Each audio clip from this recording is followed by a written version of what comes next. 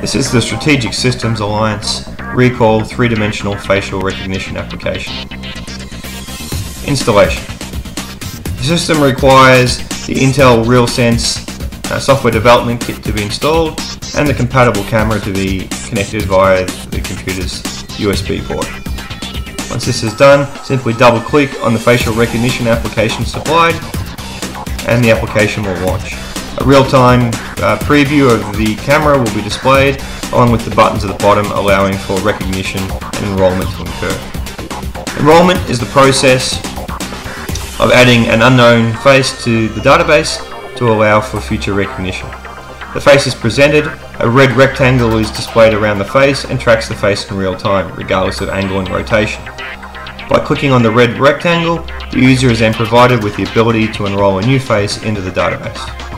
A reference image of the face is taken, along with the ability to add the user's name and any other pertinent details required to later recognize and identify that particular person.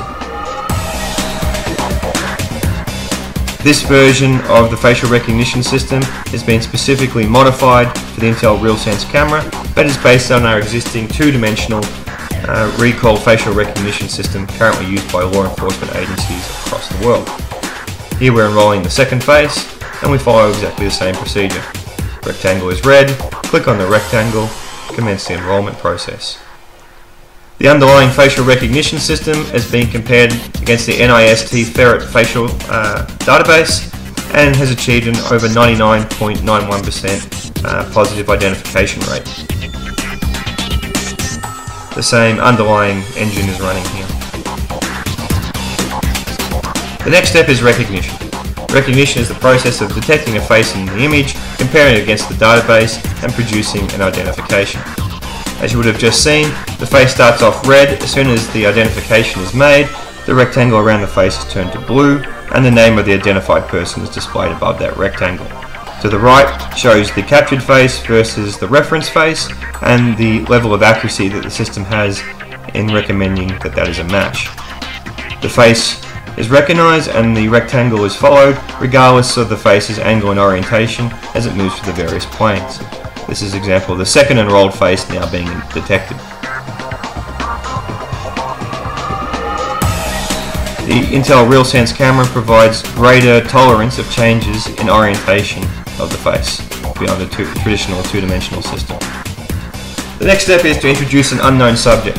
An unknown subject is someone who has not yet been enrolled into the database. As you can see, the rectangle is red, indicating that we do not know who this individual is. This ensures that we're not providing a false positive in attempting to identify someone as someone they are not. Now, to do an end-to-end test of the system, we provide simultaneous recognition. In this case, 3 faces are presented to the camera simultaneously, 2 of which are previously enrolled subjects, and the middle one is the unknown subject. As you can see, despite the fact that their faces move and change in orientation, the 2 known subjects have been correctly identified, and the unknown subject in the middle remains as unknown. This completes the demonstration of the Intel RealSense version of the Strategic Systems Alliance Recall Facial Recognition System. As you can see, it provides greater invariance to facial orientation than a traditional 2-dimensional system. Thank you.